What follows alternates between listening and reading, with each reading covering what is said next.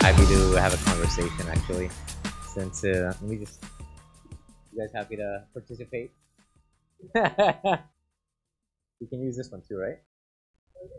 Okay. Okay. Okay. So we can make a conversation.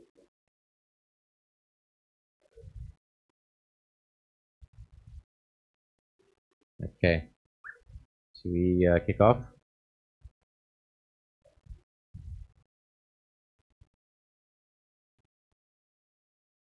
Yeah. Cool. Hi, and everybody at home. I'm Jordy. I'm a strategic advisor to Mantle, which is a layer 2 domestic rollup that's starting soon. And one of the more fun things I have in my job is to evaluate projects and kind of decide which we want to invest in, which we want to support. And obviously, stablecoins are a very large part of the ecosystem and the DeFi kind of world right now. So I wanted to give some of my thoughts and anecdotes on projects we're talking about, what I look for, what I want to not see in projects. So yeah, a little background about myself. I've kind of started thinking about stablecoins during the DeFi summer. Obviously, it was a crazy time, Wild West. We had rug pulls going on. We have people thinking they can just be like market makers and going into Uniswap pools and trying to farm stuff, which was working great for a while. So I kind of found myself in 21 and then 22 in the middle of the peak mania. So first we had Olympus DAO, which was claiming to be a decentralized stable, not exactly a stable coin. It was a variable coin that was supposed to be backed by a treasury. And I looked at the game theory behind this. My background is in game theory, and kind of realized that this is a nice diagram with the 3-3 and all this stuff, but actually there's some holes and doesn't really work. And then I really got into thinking about these problems as Luna was kind of going up, and there was this infamous debate I had a few weeks before it collapsed on Bankless, where kind of talking about some of the issues potentially with Luna, and that kind of really got me thinking about what are the issues that arise.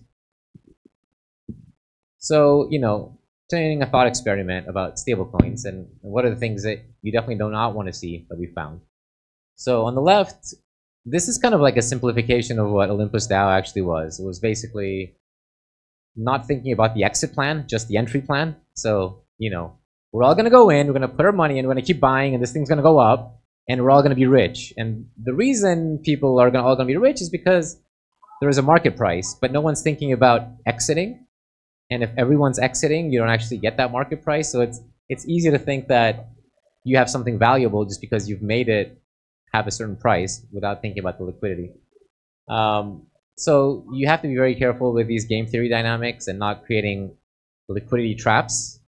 And then the other one you want to avoid is moral hazards. Moral hazard is things like FTX, things like other things we saw last cycle where it's tails I win, heads you lose. There's a party that has the upside but doesn't actually participate in the risk, and they're incentivizing and marketing and really kind of pushing and promoting. But if things go wrong, there's somebody else holding the bag. So these examples we've seen numerous of. So yeah, before I go to the next slide, like talking about Luna, this was a complex one. A lot of people were debating about it, what is working about it, what's not working about it, and then ultimately it did fail. Even when it failed, few people were really understanding why it failed. I think there was a lot of attention on Anchor as being the culprit. Oh, this yield is 20%, and this is the problem. But actually, the yield of Anchor wasn't actually causing the collapse of Luna. The collapse of Luna was more systemic and was unavoidable regardless of Anchor. I don't know if anybody had any experience of thinking through Luna as that happened, or even after. Was anybody in Luna? Any UST? No. Okay, one person had UST.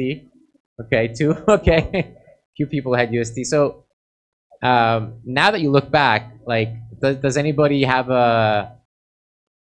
If somebody asks you guys, okay, Luna blew up, UST didn't depegged. What would you say is the reason that it depegged? Like somebody comes and says, "Oh, what happened? What is it?" Someone said it depegged. Well, it did because you can't get your money back, if you put in a certain amount. But did we really like understand why there was a liability mismatch? Like, would you have any explanation for it?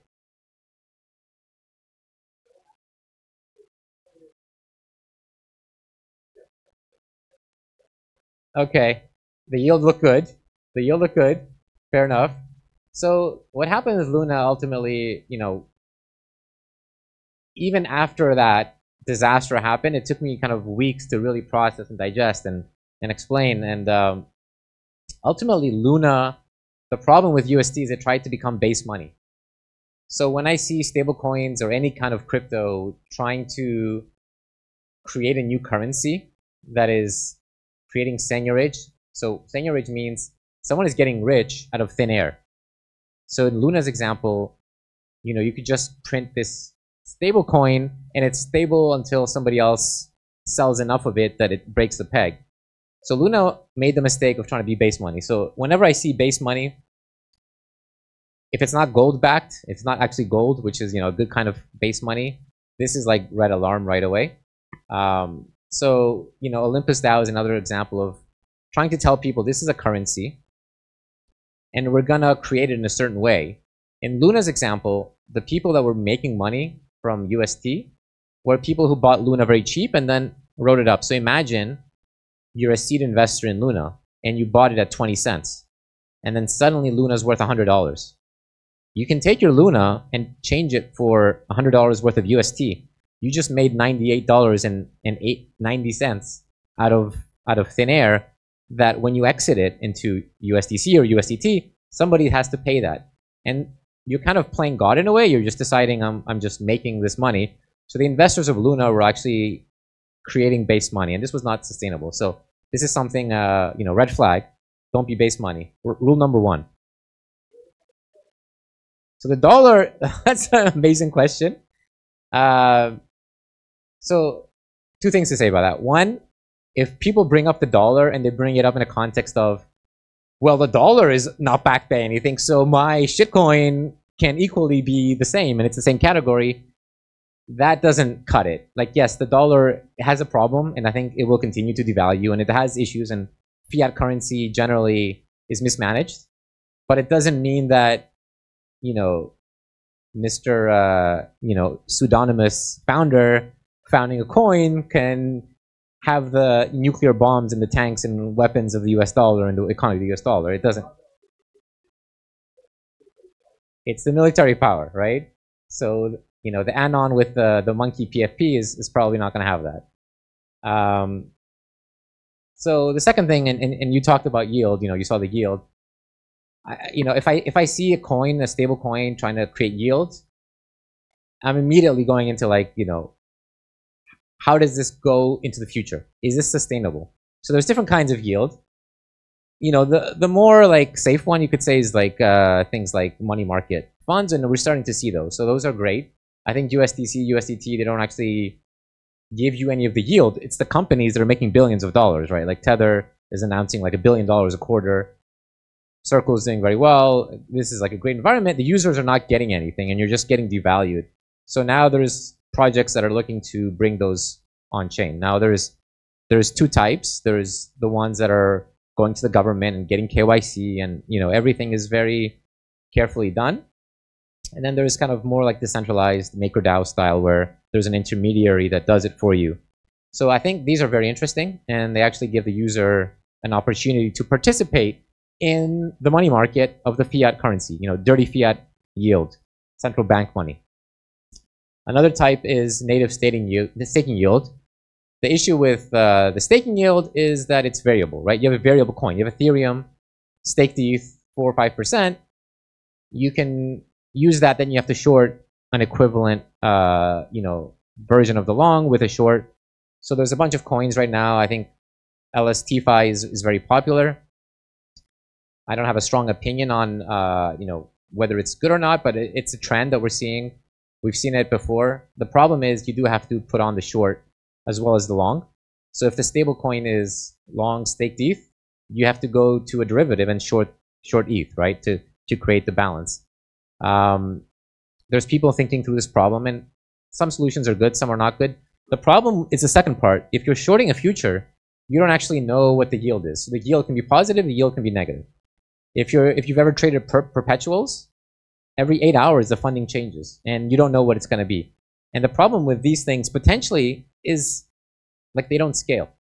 As more and more people short the future, there's an imbalance and the yield goes negative. So you can have 4% on the ETH, and you might have minus 10% on the shorting derivative. So you end up with negative yield, which is a bad outcome. So I'm very careful about thinking through these things.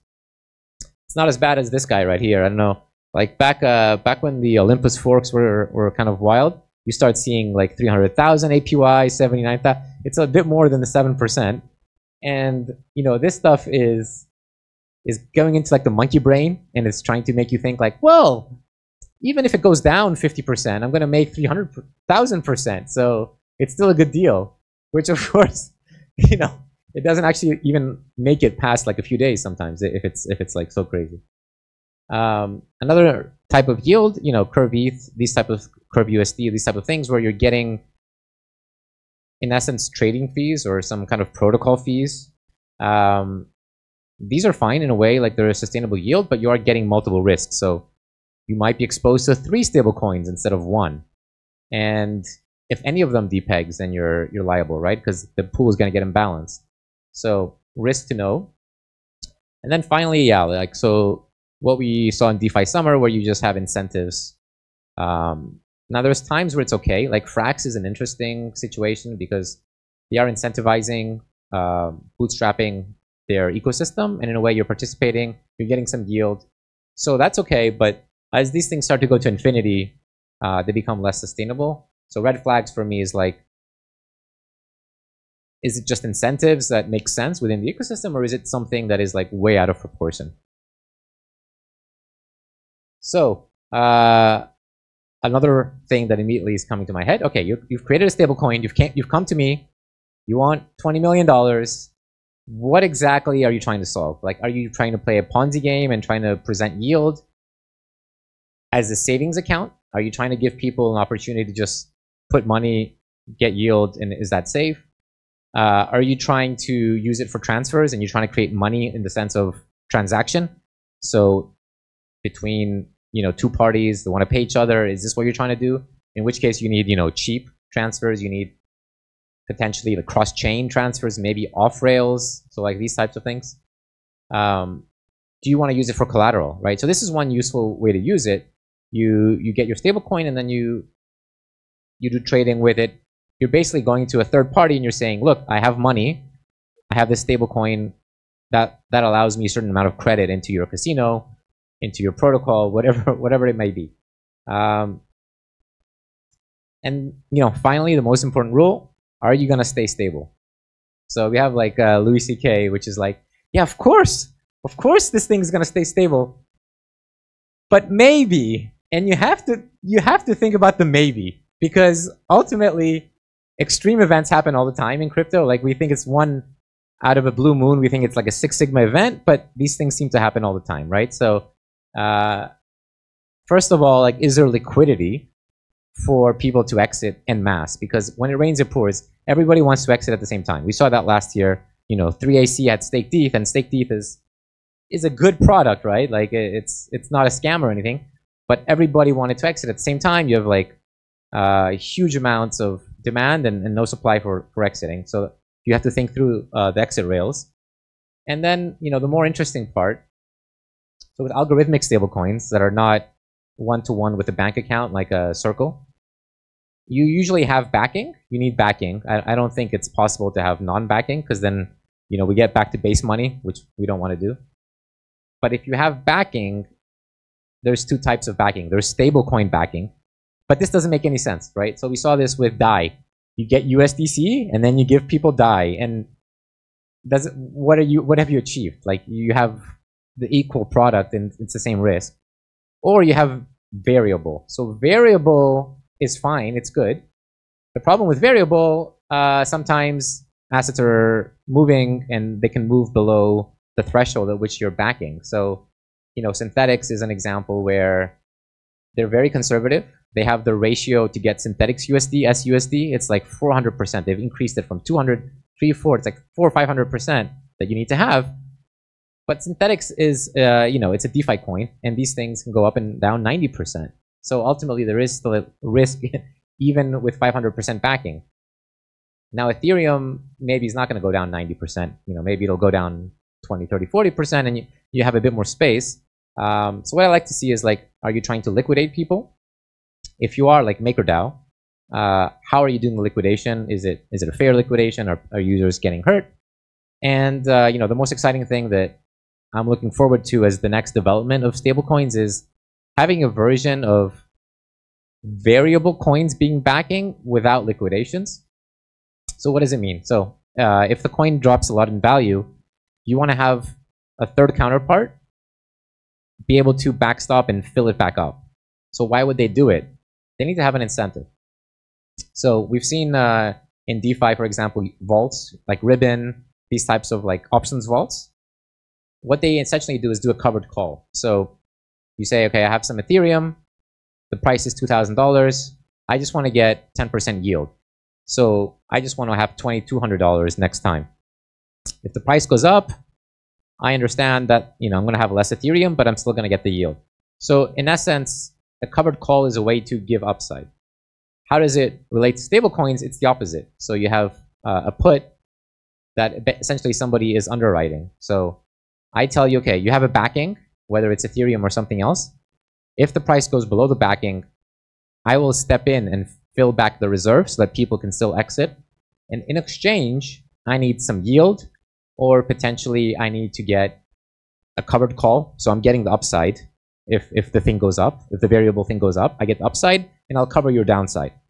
These types of designs, I think, are the next iteration for creating a backed stablecoin. And this is the kind of stuff on Mantle that we're working on and we're hoping to see. And yeah, I think this is the next evolution. So happy to take any questions on any topic that we discussed, or any comments, any thoughts.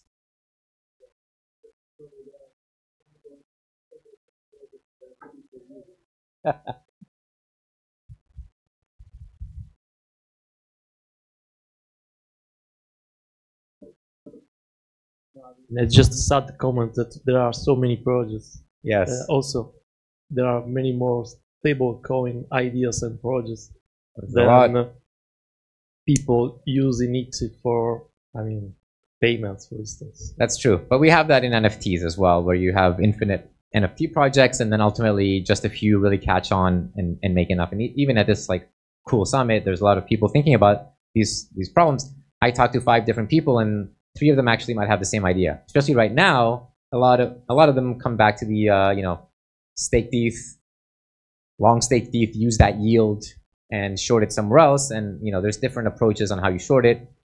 You're right. There's a lot of options. They're slightly different. Each one is slightly different. I think some will be maybe better at some of the details. Hopefully, it's not just about marketing, because that's what Do Kwon was an incredible marketer.